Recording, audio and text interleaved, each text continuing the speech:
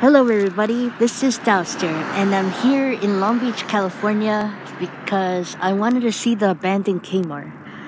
Now, there used to be a K Mart here in Long Beach, but unfortunately it closed due to the businesses going down. But I'm gonna try and look around. Unfortunately, it's gated, so I'll do the best I can. So, in case you're wondering, I'm in Long Beach around Spring Street, and this is where there used to be a K Mart. Unfortunately, it closed down in the beginning, I think, of 2021.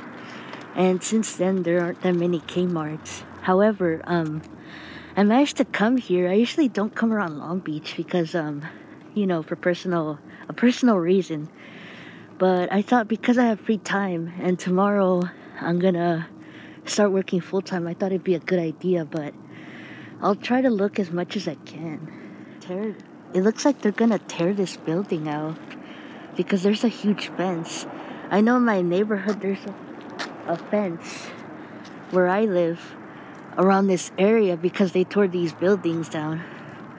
But yeah, I'll try to look around and see what we could see so far.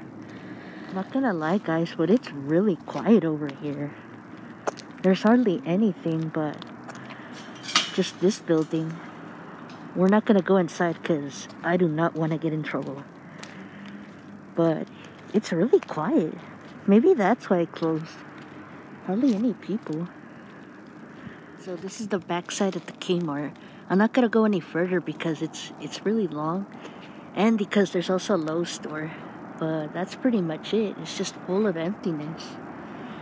I think maybe that's why it closed. I think there's not a lot of people in this area. There is a Lowe's close by. But an interesting fact, I used to go to K Mart a lot when I was a kid. There used to be a K Mart in Euclid and Catella. But now it's a Gold's Gym. That would be my local K Mart, but unfortunately it closed a couple years ago. So I thought it'd be a good idea to record since I'm gonna start doing full time now. So I'm not sure exactly what they're doing. I think they're trying to construct another store. But this side definitely looks destroyed. I usually don't go to Long Beach because I don't drive. But it is kind of a nice city. Although I don't like going here because there's this problem I have with someone. And I'm really scared to go to Long Beach at times because of this person. But I am doing the best I can to film and move on. Hey, who cares about that guy anyway? But yeah, it looks like they're gonna tear it down. I'm not sure what they're gonna do with it. Maybe they'll build another store. Yeah, they took off everything. They took off the K, anything. This is a really big Kmart compared to the other Kmarts I've seen so far. Yeah, I grew up going to Kmart. I remember I used to go to the one in Euclid and Catella, but now that one's gone. And unfortunately, there are no more Kmarts in California. The last one in Grass Valley just closed in December of 2021. I wasn't able to get there because it's really far. Even with traveling, it's gonna take like almost a whole day to get there. But that's pretty much it of this Kmart. Really sad. I honestly hope that in some way someone manages to get the Sears company and maybe restore Kmart and Sears, but who knows if that's gonna happen. I mean, I know Toys R Us.